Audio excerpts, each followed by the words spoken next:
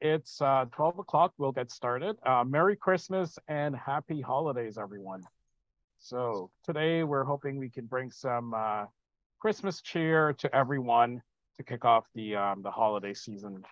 So we're all Canadians, so Merry Christmas, eh? My name is Leon Hey. Singh. I am a society unit at the OPG local, and I'm also the co-chair of the Coalition of Racialized Professionals. This presentation is brought to you by Coalition of Racialized Professionals and allies. I'm one of the facilitators for today, along with Solly Solomon. So Merry Christmas, everyone. Next slide.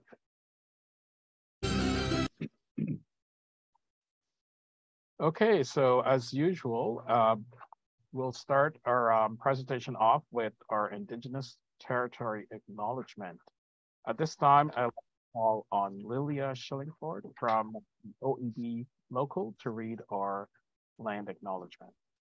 Over to you, Lilia. Next slide. Slide, please. Much appreciation, regardless of the snowy climate and all of the freezing rain. We wish to acknowledge that this land on which the Society of the United Professional operates for thousands of years has been the traditional land of the Huron-Wendat, the Seneca, and most recently, the Mississaugas of the Credit River.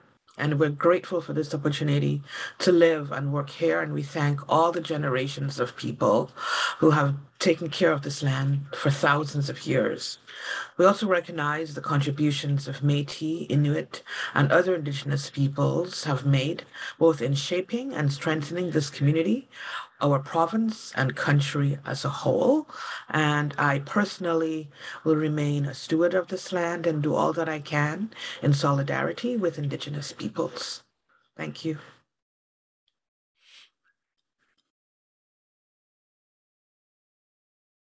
Awesome. Thank you, Lilia.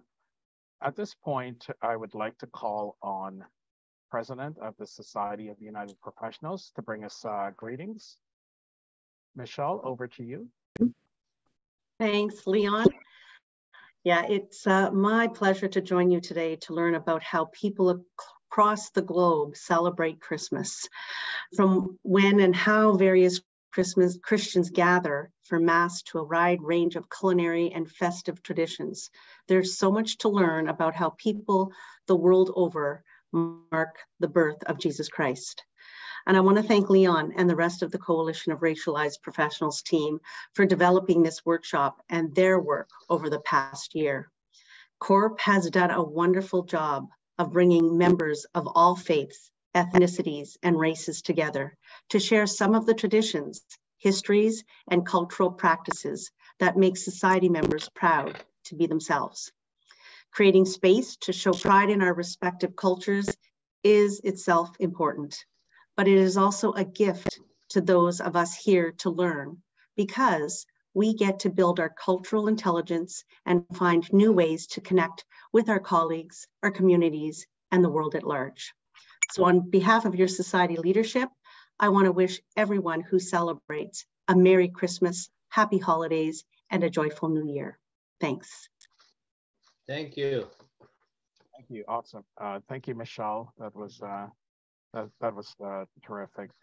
So we are also equally honored to have with us the president of the IFPTE and the secretary treasurer of the IFPTE. For those society members who aren't aware, the IFPTE is our parent organization in the US, and they have over 80,000 members. They're based out of Washington, DC. So at this point, I'd like to call on Matt Biggs and Gay Henson to bring us greetings from the IFPTE.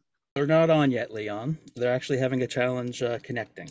So we might have to skip this and have them maybe give some comments at the end. I'm working on getting them connected. Okay, that's great. Okay, yeah. So we'll move on to the next.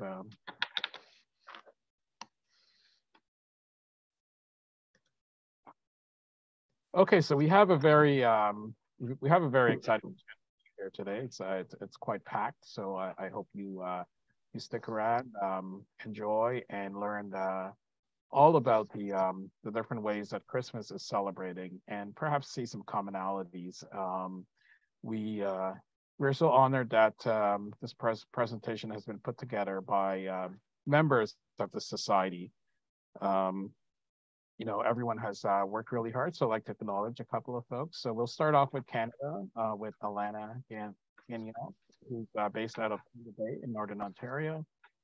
Then we'll move to Toronto, the Niagara region. Lilia will talk a bit about that. And then we start traveling around the world. We'll go to Europe, South America and the Caribbean, Africa, Middle East, and Asia. So just a couple of housekeeping notes here. Please make sure that your microphones are muted. Post your comments and questions in the chat.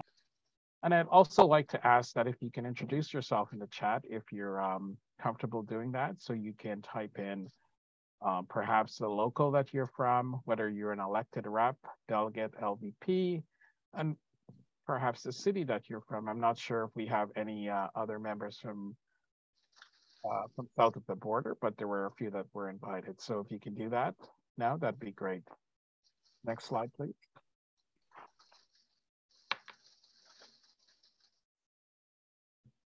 So I wanted you to take a look at this map. So this is a map of the world. And, did you know that Christmas, December 25th, is celebrated by over 2 billion people around the world? As you can see, December 25th is a holiday in all of North America, South America, huge parts of Africa, Europe, India, and Australia.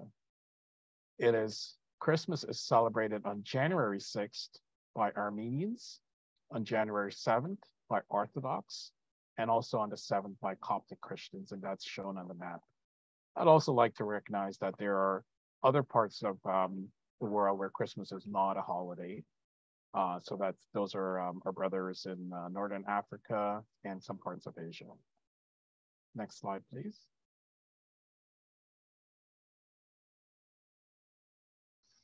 At this time, I'd like to hand it over to our Master of Ceremony. His name is Solly Solomon. He's a society delegate, OPG local. He's a officer trained in technology, and he works in our engineering, maintenance, and technical training. Over to you, Solly. Thank you so much, Leon. Thank you for all the flags that you put up there. This is Christmas all around the world is our society theme for this year. As you can see from my background, I'm out of this world. I'm sitting from USS Enterprise. So Merry Christmas to you. Shalom Aleichem, and live long and prosper to all of you. So before we go to the different countries, we are going to go to the first Christmas 2,000 years ago in Israel. And we are going to learn about the first Christmas together through trivia. And when we see who's giving us the correct answer the fastest, society is going to give you the Christmas goodies, and we'll get in touch with you to get your address to send it to you. So let's get started. So Chris, if we can go to the next slide, Christmas around the world. Question 1, where was Jesus born?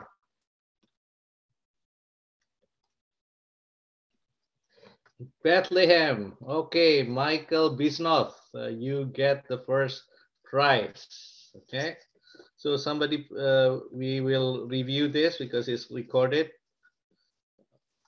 So as you can see from Matthew 2:1, Jesus was born in Bethlehem in Judea during the time of King Herod. And we are going right now to question number 2. If you can put it on, please. One of Jesus' title is Emmanuel. What's the meaning of it?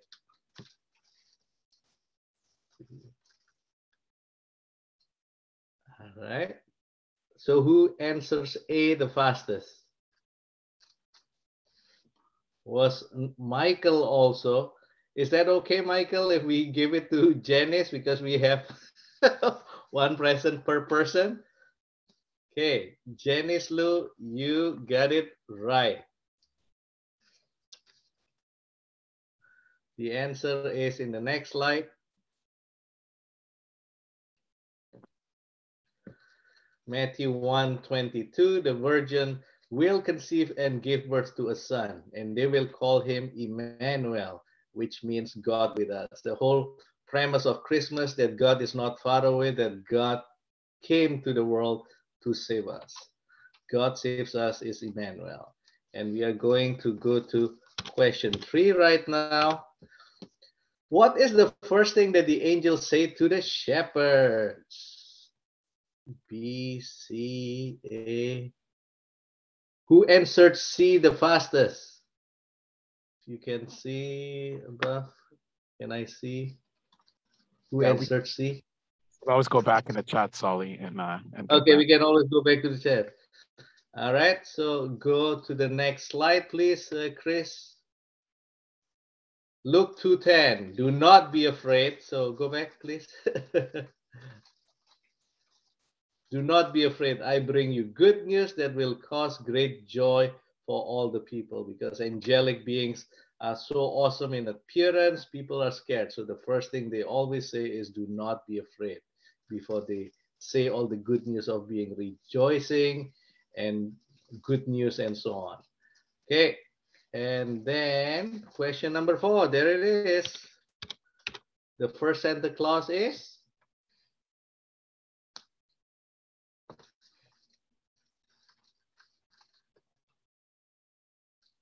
We have lots of deeds, so I think we have to. All right, Bishop from Turkey. In fact, he used to give money in kids' shoes when he was alive, and in several occasions he even bailed or redeemed children from being sold to prostitution. So that's the answer, Bishop from Turkey. We are ready for question number 5 right now. The first company that commercialized Santa Claus is? I think I saw D, so we have the correct answer. All right. Next, Chris, it's Coca-Cola. Absolutely. So this is our message today. So Christmas blessings to all of you. Peace, joy, love, and hope. Now we are going to go all around the world. Next, Chris.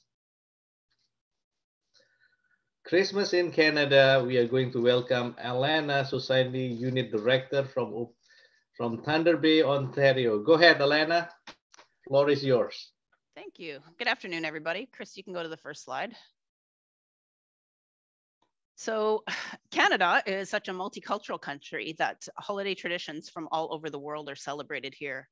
The traditional Canadian Christmas varies from province to province, family to family, and draws on many European traditions, often with a sprinkle of First Nation traditions. I know that there are many cultural celebrations around this time of year, but I'm going to focus on the traditionally Christian version of the season. So my family roots in Canada are long-standing, with my French, Irish, and Norwegian ancestors arriving in the late 1700s and early 1800s, and all of them brought their own traditions. I myself was born in Quebec, and for most of my childhood, my extended family lived in Quebec, and so a lot of our traditions are Quebec-based. Having spent the majority of my adult life here in Thunder Bay, I've also been privy to Italian, Finn, and German traditions. For Christian Canadians, Christmas is celebrating the birth of Jesus, and it includes traditions and rituals surrounding that event. Next slide, please, Chris. So in terms of getting ready for Christmas, there's trees, lights, wreaths, candles, ornaments, of course. Christmas trees are cut your own or artificial.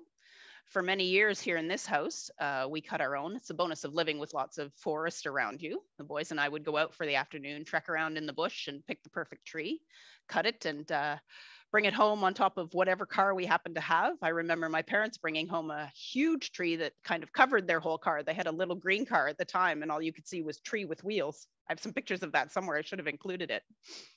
Of course, everybody decorates their house, lights, inflatables, manger scenes, Santa on the roof, ornaments, and ornaments are often passed down through generations. Many people celebrate with a Santa Claus parade. Almost every city I can think of has one, and some cities even have a separate parade of lights. For Christians, though, getting ready for Christmas means Advent, and in particular, the Advent wreath. So the wreath is a German tradition coming from both Lutheran and Catholic backgrounds. The circle represents eternity, and the 4 or 5 candles represent some aspect of the preparation for Jesus's birth. The candles are lit once a week for 4 weeks before Christmas.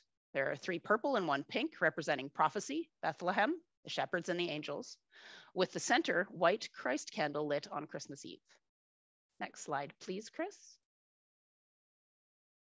Of course, Christmas is about food. I don't know any family that Christmas is not about food and sharing food. So in southwestern Nova Scotia, families eat lobster and shellfish caught off the shores of Nova Scotia and in the North Atlantic Ocean on Christmas Eve. And many of my friends I know have continued this tradition even here in Thunder Bay, having a seafood smorgasbord on Christmas Eve.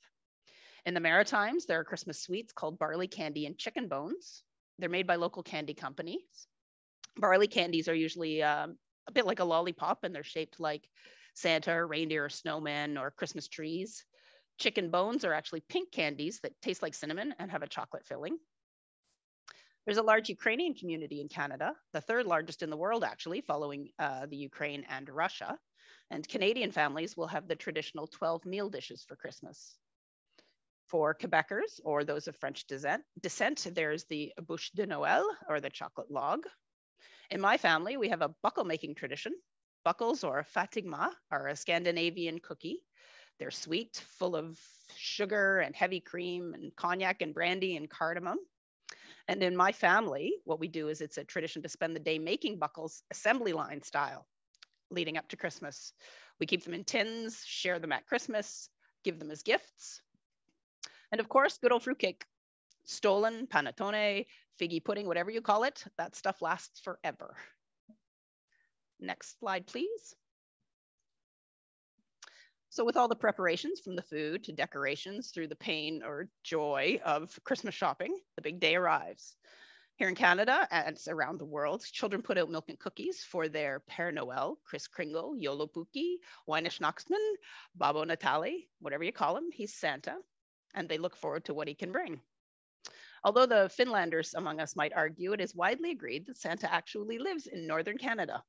Canada Post even answers letters from Santa, and children can send those letters to Santa, North Pole, HOHOHO. Christian Christmas is centered around the birth of Christ. Children participate in the Christmas pageant at church, often at family masses in early evening on Christmas Eve, or as part of the solemn and beautiful midnight mass. Many families open their gifts on Christmas Eve, leaving just the stockings for Christmas morning, and some open one gift before midnight mass. Christmas Day itself is about family, gathering to drink eggnog, rum-laden for the adults, and open presents in the morning, followed by meal prep, setting the table, and celebrating with turkey, goose, ham, duck, and all the trimmings. Next slide, please, Chris.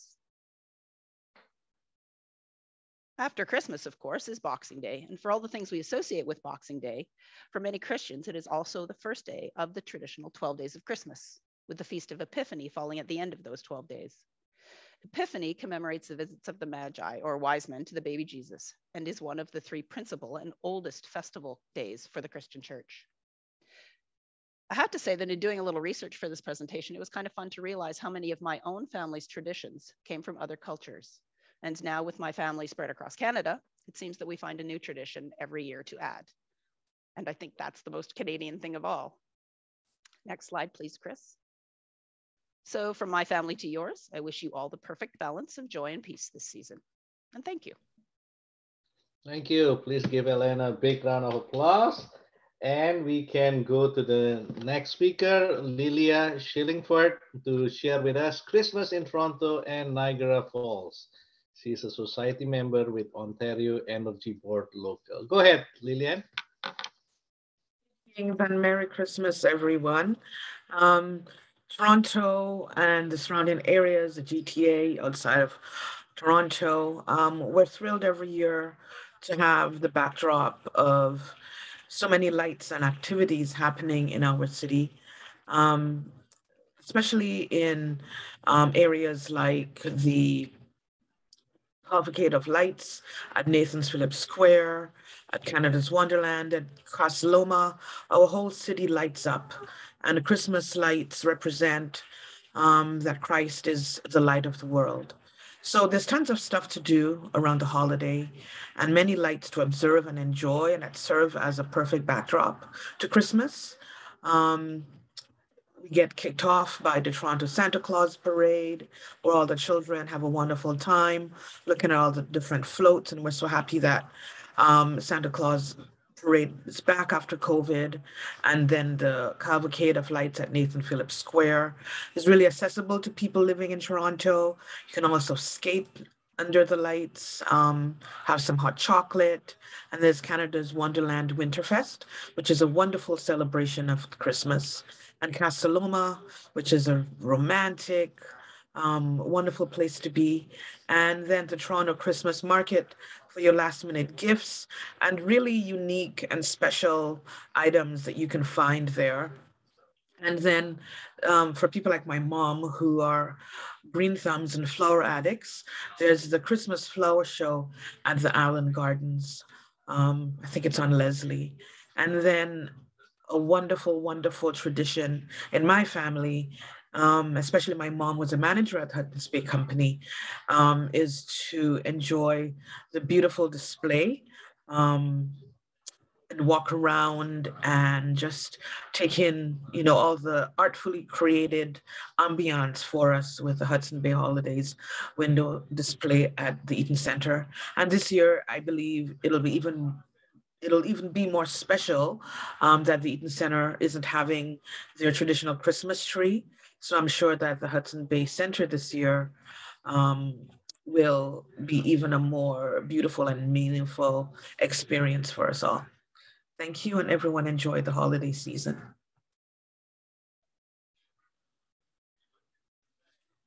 How about the Niagara Falls, Lilia? Yes, the Niagara Falls lights. Niagara Falls has such a really wonderful tradition of highlighting different celebrations, but especially at Christmas time, it's really special with the lights, so bright and beautiful. And of course, thanks to Ontario Power Generation, who hosts the Festival of Lights. And as well,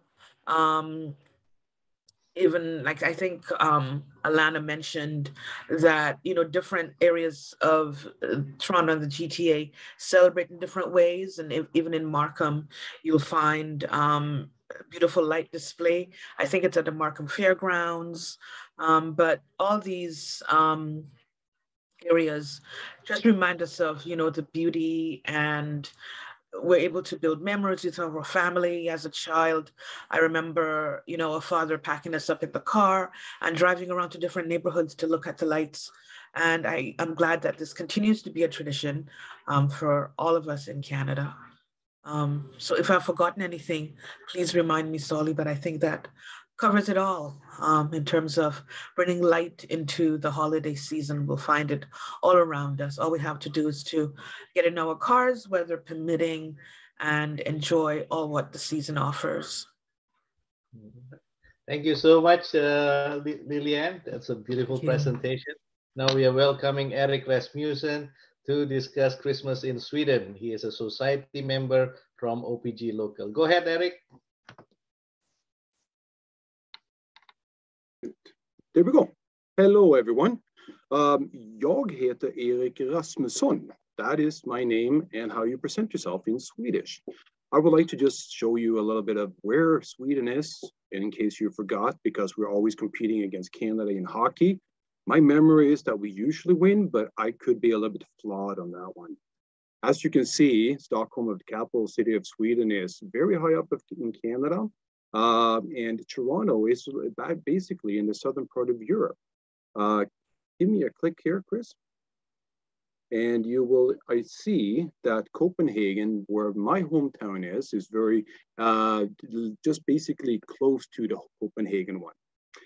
Just want to let you know that I moved to Canada in 2003. I've been working with OPG for 17 years and nuclear for 32 years. And we moved on. That's okay, Chris, leave it there.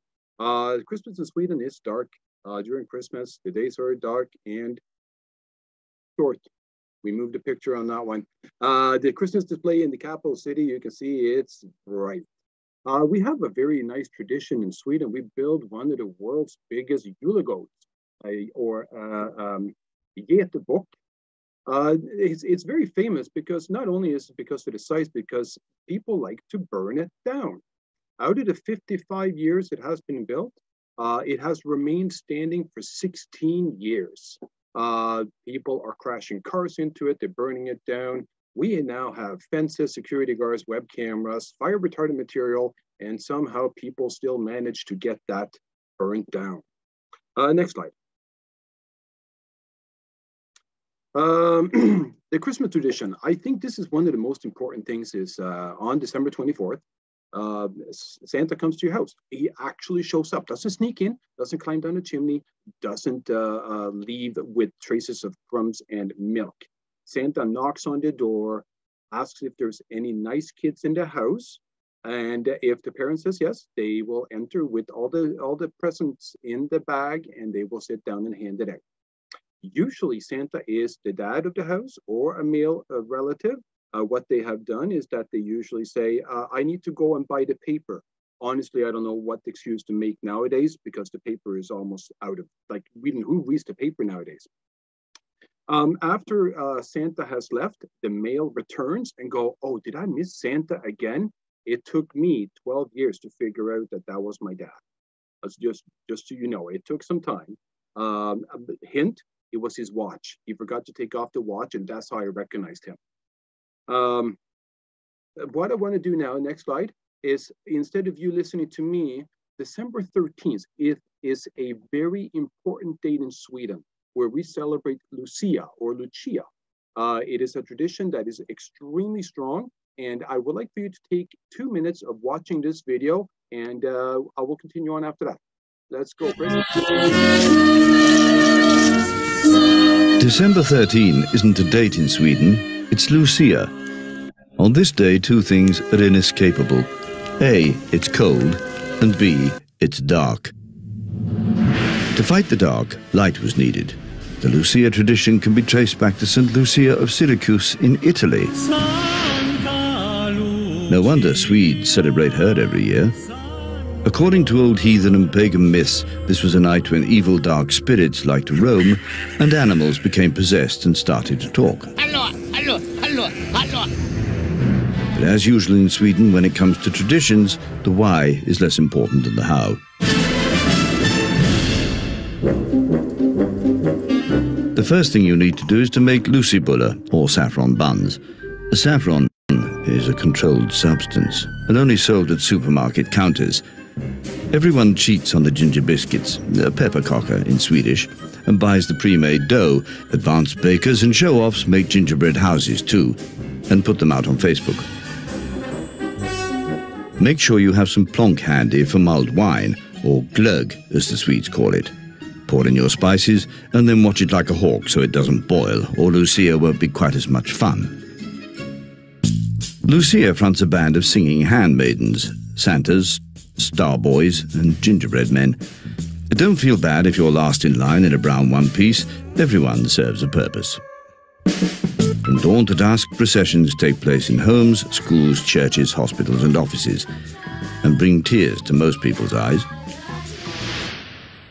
One of the catchiest numbers is the tip-tap song.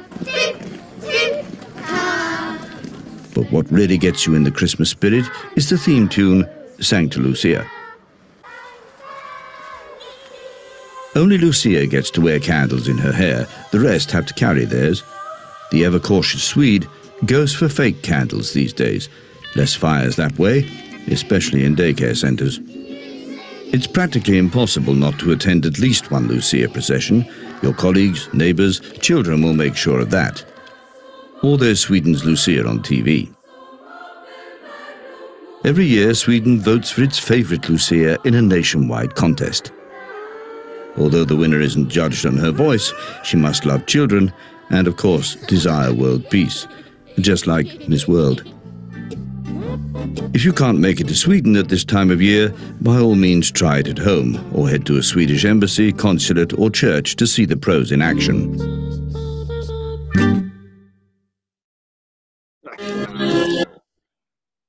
Thank you, Chris. That was fantastic. That brings back memories. It is such a joy to see that again, because I grew up with that. I was part of that. I was always the gingerbread man. One year I got to be the star boy.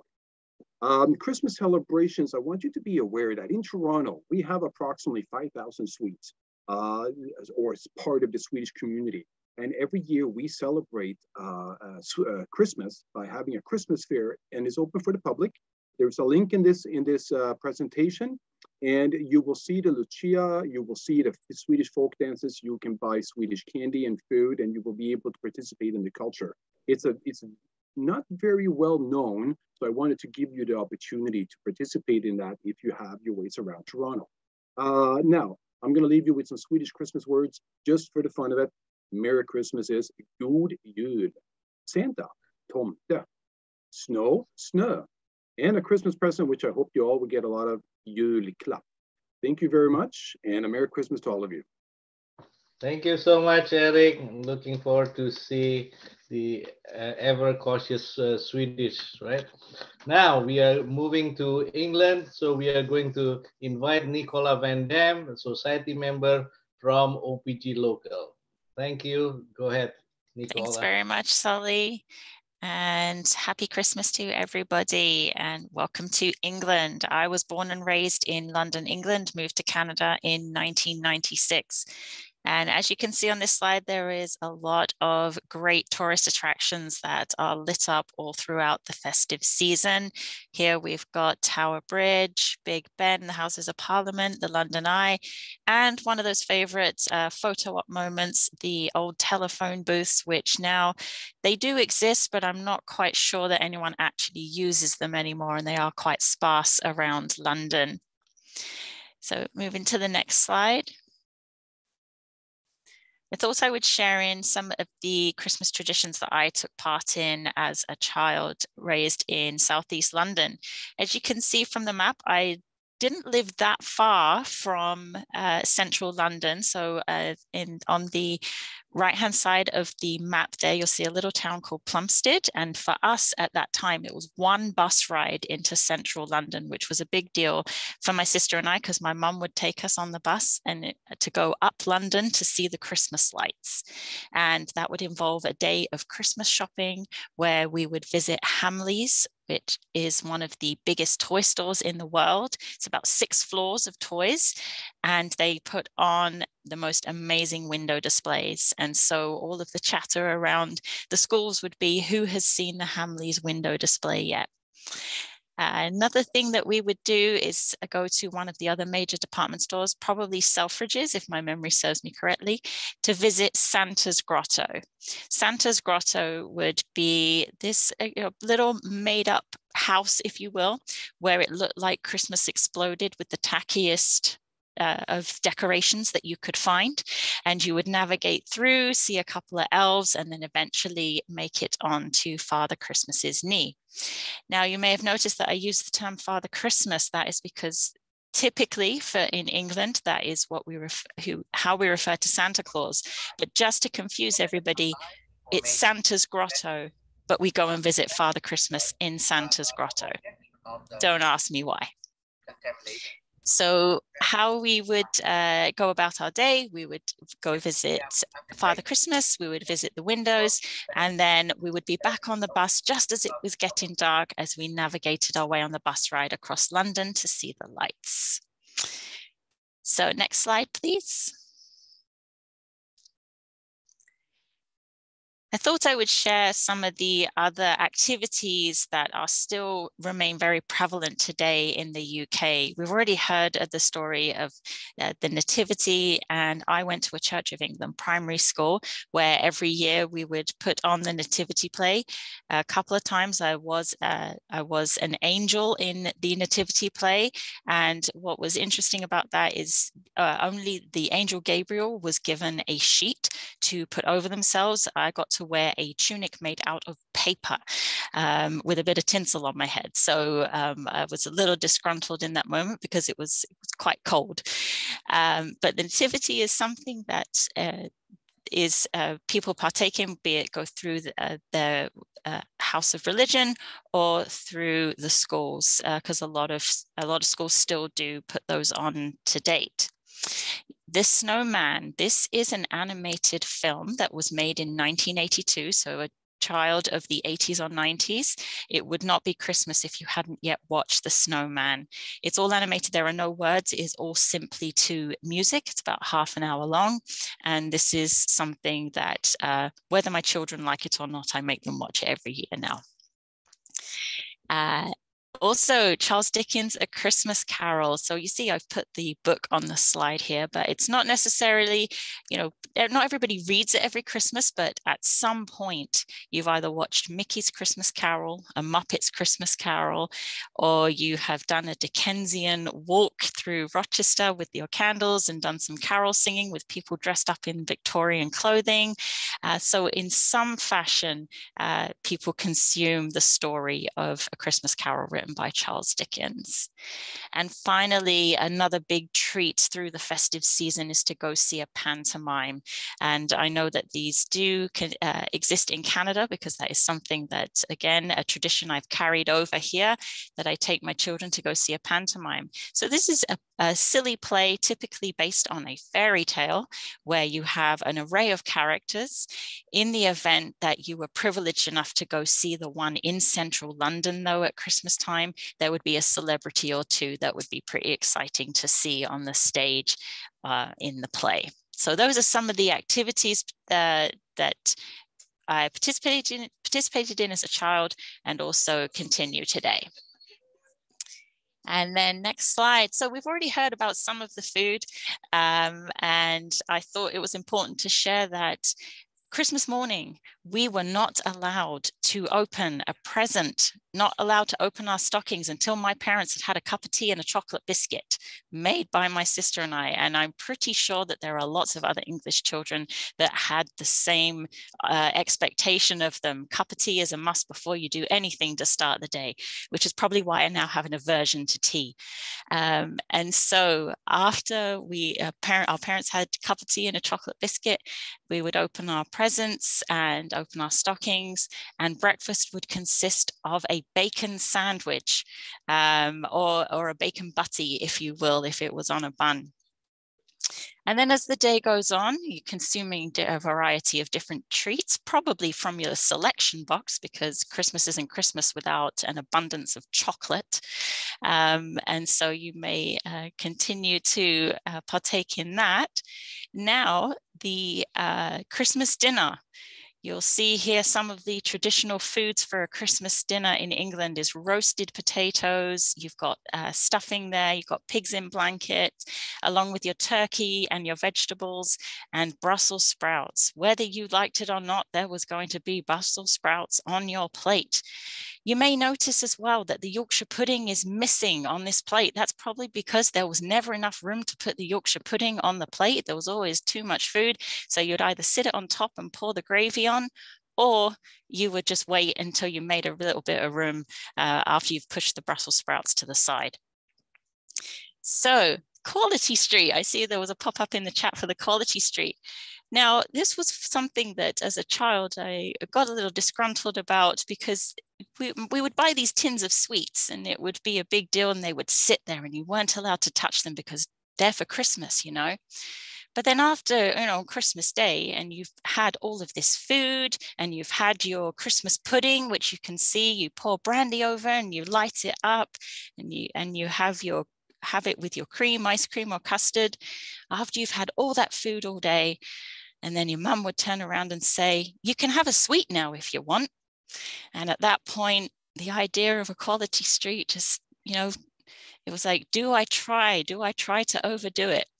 But that was one thing that now I'm a little more generous with my children to let them open the sweets, as long as it's around the Christmas season. I don't make them wait till Christmas Day, because at that point you just don't want any more. Thank you very much, and happy Christmas to you all. Thank you, Nicola. Now I have one more thing on my bucket list, the Hamleys toy store. Now we are moving to another country in Europe, Estonia. So Erik Tisler is the Society Unit Director in Bruce Power. Go ahead, Erik. Let's welcome Erik. Thank you, and welcome everyone. Christmas in Estonia. I'm a unit director with Bruce Local, a reactor simulator specialist, proud Canadian Estonian, and the result of grandparents that had to leave Estonia in 1945 due to an involuntary Russian occupation or infestation. So they immigrated with 20,000 others to a wonderful safe haven we call Canada, living in peace for over 60 years. So thank you, Canada, for providing us a wonderful place to celebrate Christmas and spend our lives in. Next slide, please. How do you say it? Well, we say Heid Joulubuhi, which is Merry Christmas, and one of the oldest languages available these days. And I didn't know what it meant when I was younger because I didn't speak Estonian fluently at the time. But it was always a beautiful day when we stepped through our grandparents' front door and said, Heid Joulubuhi. So next slide. So for those of you that don't know where Estonia is, it's, I like to say that we're the hobbits of Europe. We live in a small country of about 1.3 million people. We have the Finns and the Swedes that make better swords than us there, the elves, if we start to talk about Lord of the Rings comparisons. Of course, Germany and France and the UK and Poland, that's all Middle Earth. And then, of course, we fully understand the issues that Ukraine has right now, history repeating itself. Russia and the Soviet Union would be considered Mordor. So we have a blue, black, and white flag, which we proudly fly. And they have different meanings, of course. Blue is for the clear skies, black is for the fertile soil, and white is for winter snow. We are on the same elevation as Sweden. So next slide, please. So this is the Tallinn town square in Estonia. Every year there's a Christmas market. Most notably, mostly Lutheran religion, although there is an Orthodox component as well. And every year people flock to this Christmas market, and the townspeople enjoy different traditions. So we'll get more to that in just a moment. Next square, please.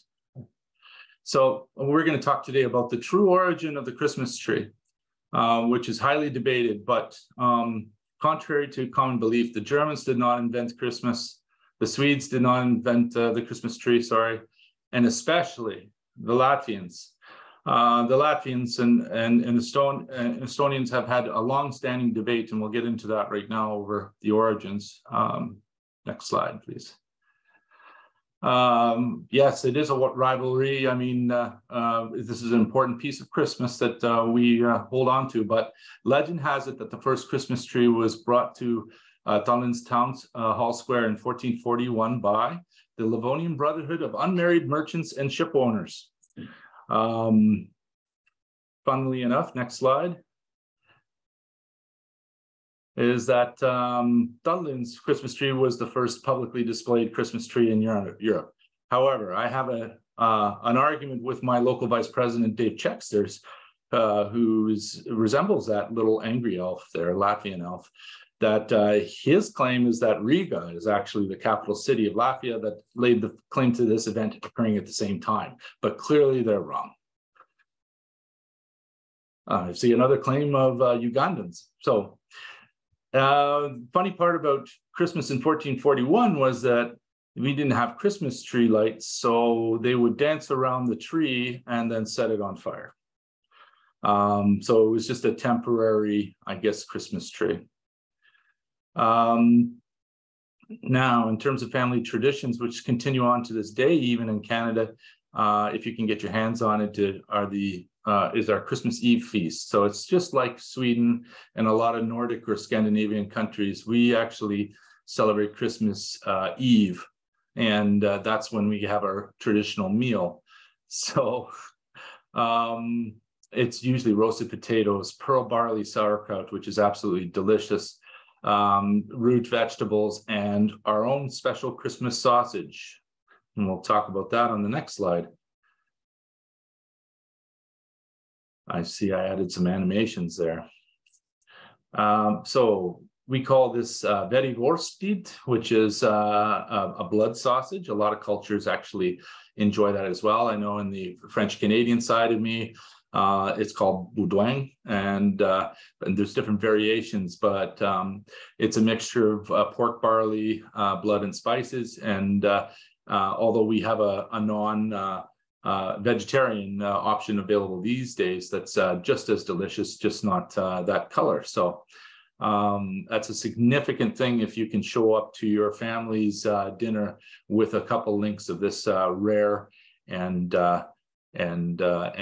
very, very memorable taste of marjoram as the main component spice. Next slide, please. Christmas Eve, just like Sweden and other Nordic countries, Father Christmas, or jouluvana, comes to visit after the Christmas feast on Christmas Eve. So family members must sing a song or recite a poem in order to receive a gift. And that had been going on in my family for decades. But we had a special rule of Father Christmas. If he sounds like a close family member, like an uncle or a grandfather, you did not say anything, because your gifts could be taken away if you tried to falsely identify them. So we never did. And strangely enough, grandfather would come back, maybe 20 minutes after Santa or jouluvana had appeared, and there was always a stack of gifts waiting for him to open. So next slide, please. So family traditions, Christmas morning. The children got to play with their toys that were already opened, which was fabulous. I felt that we always had an advantage over some of our Canadian counterparts because we had already gone through that process and we're assembling our Legos at 6 o'clock in the morning while the adults recovered from the previous night's festivities, which usually involved some beverages. Next slide, please. So that's all I have to present today in terms of Christmas in Estonia. There's a lot more, including some of the more religious aspects, but I thought I'd concentrate on a few things, such as the Christmas tree origin and the traditions of Christmas Eve. So to you and yours, a safe and happy Christmas. Heid joulupui. Heid joulupui. Thank you, Erik. Now we are going to move to Czech Republic. I am inviting Marta Ellen, Society Delegate from OPG Local. Go ahead, Marta Ellen. Okay. Veselé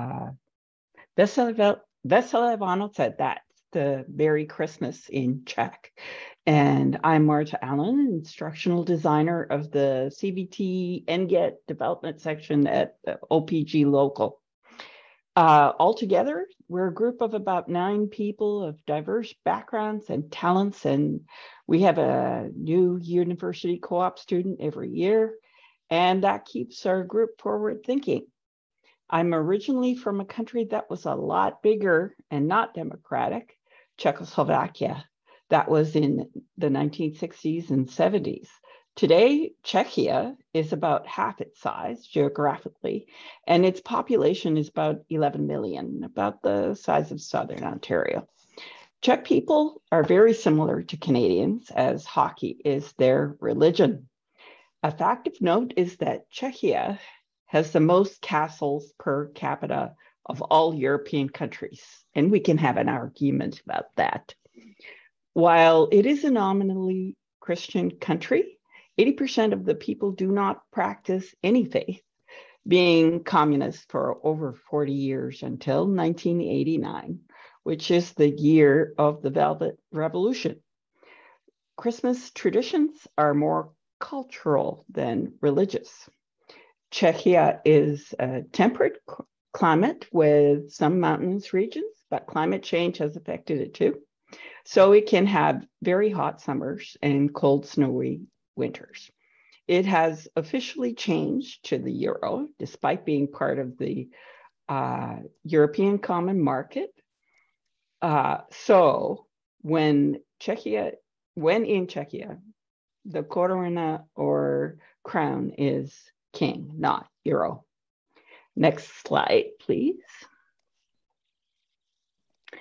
Christmas traditions in Czechia start early in December with December 5th, the St. Nicholas Day, which is called Mikuláš in our Czech language. The trio of characters is St. Nicholas, the devil, and the angel. Locals dressed up and walk around Christmas markets talking to children and their parents about the good or bad deeds they have done over the past year. The parents have a list. Based on the list, then St. Nicholas gives the children candy if they have behaved well, or given them a lump of coal if they have behaved badly. The children then explain themselves or recite a poem because the devil is a threat to them to be taken away from their parents. Kids love to be scared, so it's all in good fun. In Czechia, Christmas is celebrated on December 24th, and presents are put under the tree during dinner by baby Jesus, and it's called Ježíšek. According to tradition, the opening of presents is usually done after dinner in the evening. Also, traditionally, families do not eat meat on December 24th, and it is usually fish. Traditionally, a carp, which when we lived in Czech, my parents kept alive in the bathtub until the preparation on December 24th. Yeah, we didn't have a shower for a while. The fish is usually fried with potato salad for dinner. Cookie baking is a tradition. There are elaborate recipes handed down in families. During and after opening the presents, these are consumed with beverage of choice. Toward the late evening on December 24th, many families attend a midnight mass, even if they are not religious. Many churches are filled on that one night. Next slide, please. On December 25th, families would meet in one house with relatives for the roast bird, traditionally roast goose or duck served with dumplings and cabbage. Also, other Czech Christmas food like strudel, cookies, and vanočka, which is the sweet bread, which I make every year. This day is called Boží hod, or St. Martin's Day. Currently in our house on December 25th, we eat fish and potato salad. We generally look for local fish and we leave the presents until December 25th. And instead of roast goose, we've changed to the Canadian turkey. And in honor of our grandfathers and fathers, we always have Czech apple strudel for Christmas. The prep for work for all these traditions takes hours and a few days ahead. So I tend to relax on Christmas Day, Boxing Day, day after, and I crash. And that is my presentation. And enjoy. Have a peaceful Christmas.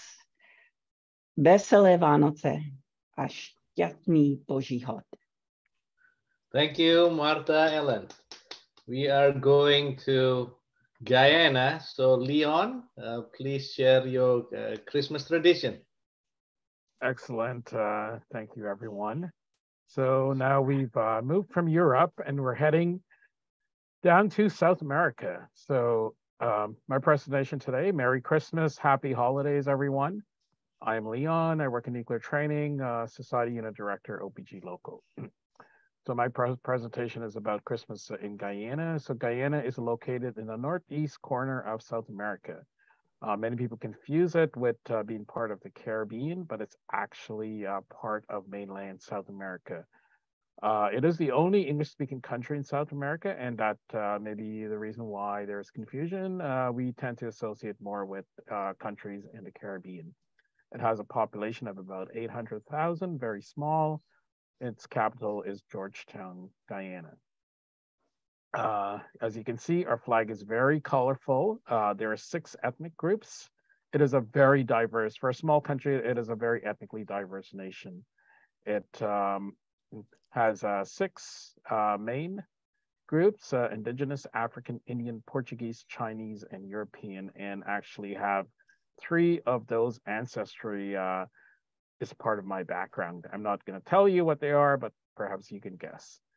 Guyana is also famous for having the tallest single drop waterfall in the world. It's known as Kaichor Falls. Its height is about 4.5 times Niagara Falls, and it's twice that of Victoria Falls in Africa.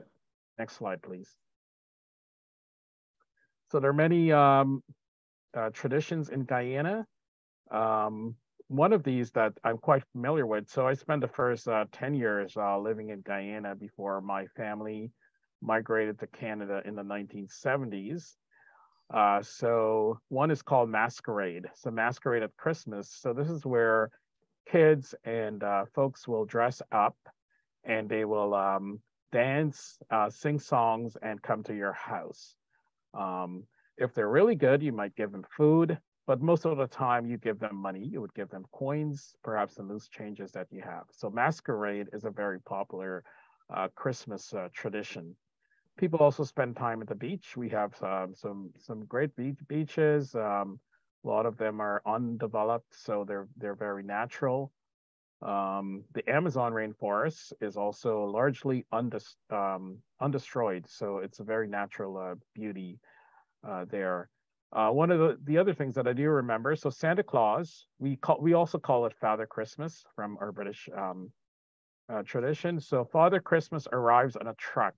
So instead of him arriving on a sleigh, he arrives on a flatbed truck. So I do remember standing along the side of the road, and Santa will toss candy to the kids. So that was always a really enjoyable time. And the music, of course, playing very loudly. Next slide, please. So another great Christmas tradition is Christmas foods in Guyana. Families do go to church at Christmas Eve, and we've heard about the Lutheran church. So oddly enough, I was raised in a Lutheran church in Guyana for the first 10 years. Later on, we went to a Baptist church in Canada, but I do love all of the singing, the caroling. Another great tradition is families would gather and sing Christmas carols at home, and that's one of the traditions that we continue on. Is every Christmas, the week or weekend before, or the weekend or 2 weekends before, we all gather, we get our guitars together, and we sing Christmas carols, and it always seems to end up with kind of a Caribbean style of Christmas melody. So there's some important foods to talk about. So one of this is an indigenous food. It's called pepper pot. It's actually not spicy with pepper, but it is an indigenous food. It was invented by the Amerindians, so the natives from the Amazon, and it has a secret ingredient that's known as casrib, which preserves the meat that it's cooked in. So this meat can be left out for over a week without spoiling, and so we usually cook it a week before. We have it on Christmas Eve, and we have it with homemade bread. There's also a famous cake, so Guyanese black cake. So black cake is a cake that's infused with, Just sleeping, are soaked with rum and sherry or wine. It's usually soaked a month ahead of time, and then it's cooked. It's wonderful. It just melts in your mouth. Garlic pork is Portuguese tradition that was brought to Guyana, and it's also famous around Christmas time. And we also have another famous dish that's known as cook-up, which is kind of the Caribbean version of jambalaya. Peas and rice, delicious, melts in your mouth. And some famous drinks here is one that's known as mabi, which is made from the bark from an Amazon tree. Very delicious, sweetened with sugar, and drank at Christmas time, and also sorrel drink. So that concludes my presentation. Next Oh, thank you so much, Leon. So don't eat and drive when you consume the rum cake, okay?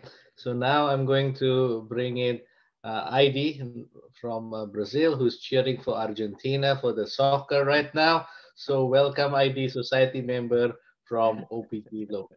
Go ahead, ID. Yeah, that is so true. You know, I'm ID Guimares. I'm from a CBT development group in the media content development and designing things.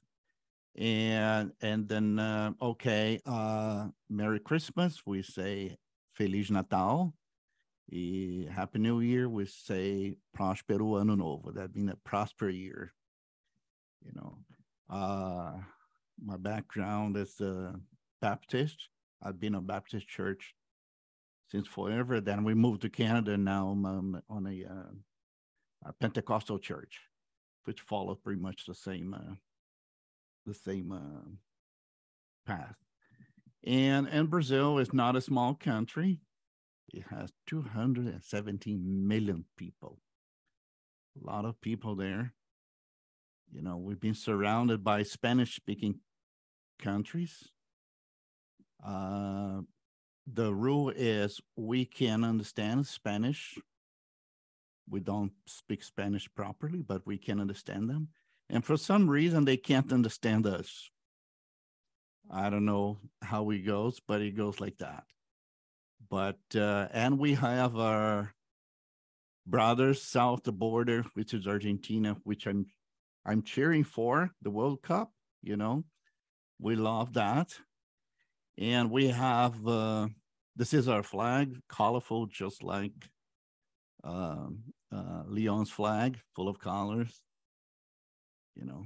And in 1944, 45, a lot of people just coming from other countries for various reasons, you know, so we all look different. There's no, you rarely will see one Brazilian that looks like your neighbor, his neighbor, because we come from different background. I have a Brazilian background. My wife has an Italian background, and there we go. We all over the place with that, you know. And then we have also beaches. Beaches are very, very nice, but the water is not too warm. It's a bit cold, unless you're in the north of Brazil. That's when the water is a bit warmer. You know, when we want to enjoy the beach, we don't go to Brazil. We go to the Caribbean. Amazing. Okay, moving on to the next slide. Oh, by the way, we've been a colony from Portugal since 1500 up to 1822. That's when Portugal just left Brazil and we started ruling our own country. Okay, so here we are. We have Christ the Redeemer. If you've been there from the Christ the Redeemer, you can see the whole city. You see the city. We see the ocean. We see on the other side of the bay, which is very nice. You know, I've been there a couple times. And the beach Copacabana is also a very, very nice place to go to visit. Of course, the stadium, Maracanã Stadium. You know, it's amazing to be there to watch a soccer game. You know, by the way, soccer came to Brazil in 1894. Guess who brought it? Charles Miller. He was a British student in São Paulo. And he showed the soccer to the Brazilian, and that's it. We're still playing. I think we like it. You know, it was very interesting story how he started training people there. And the story is very, very, very, very interesting. So nobody knew what it was. But he knew how to play it, all the rules. You know, much have changed for sure. But it was amazing. So here we are playing soccer. And there we go. I'm talking about soccer again. Oh, man. Okay, so we have the stadium and we have a lot of lights as well. you know, they sail it. But this is a more the Passover, you know, Christmas, New Year's Eve. It's very nice to be by the beach to see that. And of course, we have the largest waterfall in the world. But I like our waterfall here. I immigrated to Canada in 1988. It's been a while. And some of the tradition there, I tell you, I forgot some of those. It's been a while. But I love our waterfall. I like the lighting is amazing. And I like to have winter and during Christmas time, you know, snow. That's amazing. That's a perfect combination. You know, moving on to next slide. Of course, we have, oh, look at that. Santa Claus going to the water. Brave, courageous man. And we have the food. We have turkey. Most of the food in where I come from, they're Portuguese. So we have the bread here. They fry the bread and turkey and a lot of sweet stuff and salad. We're missing barbecue here, but I know it's not time for barbecue. It's Christmas. But this is pretty much what we have there. And Argentina, let's go. This is my take for Brazil. Bom Natal e Feliz Ano Novo. Thank you so much, Heidi. All right, thank you. Santa on the beach. Now we are moving to another continent, Africa. We'll start with Uganda. So Juliet Ajambo Doherty, Society Delegate of OPG. Welcome, Juliet. Good afternoon, everyone. Thank you for joining me and my co-presenters. Today I'll be sharing with you what Christmas is like in Uganda, place of my birth and the place of my ancestors. Next slide. So Uganda is a landlocked country in the east of Africa. It has an area that's only about 2.4% the size of Canada, but has a population that is larger than Canada's at 49 million people. The official language is English, and the unofficial second language is Swahili. Uganda used to be a protectorate of the British Empire, but gained its independence in 1962. And unfortunately, like a lot of African countries, went through a period of having a dictator, and now a very, very, very long-serving president. Next slide, please. Ugandans are deeply religious people who rely a lot on their faith, and over 80% of the population identifies as being Christian. But like a lot of parts of the world, it's intermingled with indigenous faiths, with Islam and various other things. But because of the large affiliation with Christianity, Christmas is an incredibly important holiday and widely celebrated throughout the country. Next slide, please. As with many nations around the world, at Christmas time, you can expect to hear Christmas carols inside and out of churches, church bells being rung all across the country. Homes and churches are decorated with decorations and lit with Christmas lights or candles. Larger cities tend to have Christmas trees in squares, and there'll be processions. And most importantly to some is the advanced preparation of a traditional feast that will be served on Christmas Day. Next slide, please. The emphasis in Uganda is definitely more so on family and friends rather than on presents. During the Christmas holidays, a lot of people make the commute through the countryside, from the cities to the villages to their family and friends. And success in the big city is definitely measured by what you can bring back home to share with your family and fellow people in your community or villages, things such as flour, sugar, petrol, things like that. Next slide, please. In addition, focus is also given to just giving and gratitude rather than receiving. And this is something that's not exclusive to people who have lots of money. It's something that's just, it's understood to do. So it could be as simple as sharing a meal with someone or volunteering your time, volunteering to help build things or transport items for individuals, but definitely a focus on giving and gratitude. Next slide, please. Now, the day of Christmas is usually a light breakfast that is served with elements that come from Indian tradition and cultures, such as chapati and samosas, because there used to be a large, and still is to a fair bit, population of people who immigrated from India or are descended from parents and family members from India. So it's a lighter breakfast, and then it's off to the church you go, which is packed with family and friends. Next slide, please. And after church is the big Christmas feast. So like a lot of cultures around the world, there's people who still traditionally sit on the floor to have meals. And again, has nothing to do with being rich or poor, just depends on how traditional the families still are.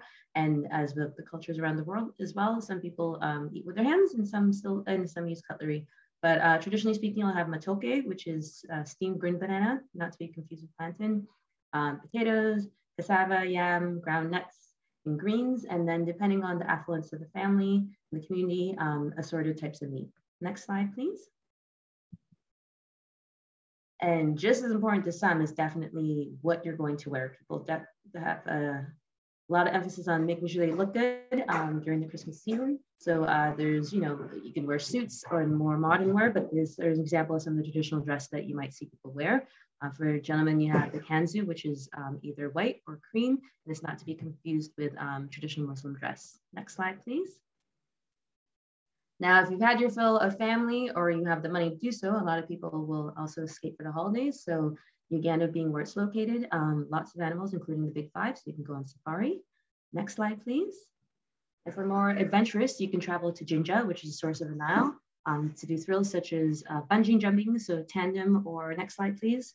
Sorry, solo or tandem, next again, and assorted other things. Next. And then there's additional things you can do in Uganda as well. So thank you for taking the time to learn about my country of birth. Thank you, Juliet. Okay, Christmas tree. Another country in Nigeria we are going to visit. So going to welcome Onyi Onuma, society member from NWMO Local. Go ahead, Onyi. Thanks, Ollie. Hope you can hear me, everyone. My name is Onyi. I work with the PMO, the Project Management Office in NWMO, with the Project Controls team. I'm happy to be here and listening to everyone sharing. I will tell you that I can see how we're all connected in Christmas and of course otherwise. I wanted to share my experience Christmas in Nigeria. I wanted to start by greeting, and I see everyone else has greeted Merry Christmas. That's what we say in Nigeria. We say Merry Christmas, but Ndewo is just hello in my native language, which is Igbo. I'm from the southeastern part of Nigeria, but I grew up in Lagos, which is in the southwestern part.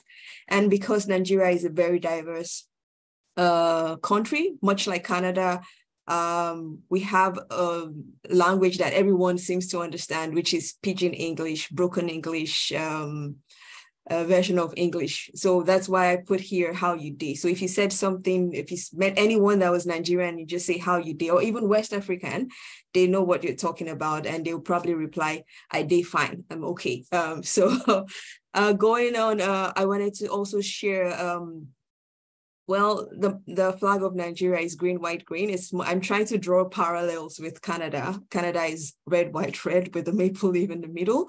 But Nigeria is surrounded by the French-speaking countries, Benin, Togo, Cameroon. But we are Anglo-speaking. We speak English there. So my fond memories of Christmas as a child was, first of all, Christmas started way before 25th of December, and we would go learn how to sing Christmas carols and go house hopping as kids and sing in front of their balconies or their doors, and they come out and then hand you money preferably, or they invite you over to have dinners, usually in the evening. But we also had a change of weather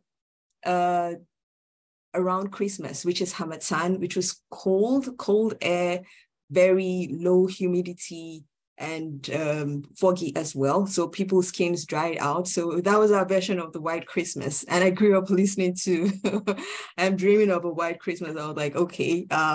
Anyway, so since I spent most of my Christmas in the city, but my people, the Igbo people, usually go much like Juliet said, go from the city to the village, and there's a massive show off of what you've achieved in the city. My family was not really big on that, but in Lagos, what we did was we went for night vigil. We're Catholic background, so we went for night vigil, and it was really fun for me as a kid because that was the one time we were allowed legally to stay up overnight. So we'll be walking back home amidst knockouts, fireworks going on. And then we would sleep for a few hours, wake up on Christmas Day and cook. Cook. It was the time you had to cook like 4 square meals, 3 square meals, whatever. And jollof rice had to be at the center of it. So that's what I'm showing here. There was always coleslaw, salad, and most well-to-do families killed a chicken. You just have to buy the live chicken and kill it for Christmas. You leave it tied up somewhere for most of the Christmas time. So that's those are the memories I had growing up. But as I grew up as a teenager and a young woman, we also had to go into the city and see these lights, streets with Christmas lights all turned up. And also there is currently one of the biggest, I think the biggest carnival in maybe West Africa. It's in Calabar, it's not in Lagos. And that's what I'm trying to show here. So as food. I think we can skip over the next slide because I've said most of what is on there. So that's basically how we spent our Christmas. But thank you, Solly, for Chris, and thank you, everyone. Have a happy holidays and Merry Christmas again. Thank you, Onyi. I think we are going to cover the very last country for this trip. In Middle East, Christmas in Syria by Amjad Farah, Society member with OPG Local. Go ahead, Amjad. Are you there?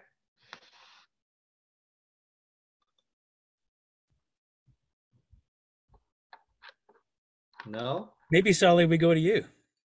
All right. So Indonesia, pretty much we all mentioned going to church celebration. 24th of December is a big deal. Went to church to hear the Christmas bells. That's always interesting. Other than that, we talk about food. Indonesian food is spicy, and it's a mixture of Indian culture and Chinese, because Indonesia was a meeting place for the ancient Chinese civilization and ancient Indian, because they were separated by the Himalayan mountains. The way to say Merry Christmas in our language is Selamat Hari Natal.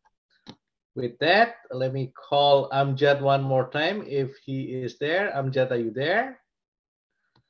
If not, I just wanted to say thank you so much for such a great celebration of Christmas around the world. Merry Christmas, Buon Natale, Feliz Navidad. Learned that Father Christmas on a flatbed truck in Guyana, Santa Lucia in Sweden. It has been a very enriching multicultural celebration, the best yet I have experienced. Thank you so much. And now a closing remark by our host, Society Unit Director, Leon Simeon. Go ahead, Leon. Great, thank you, everyone. Next slide, please.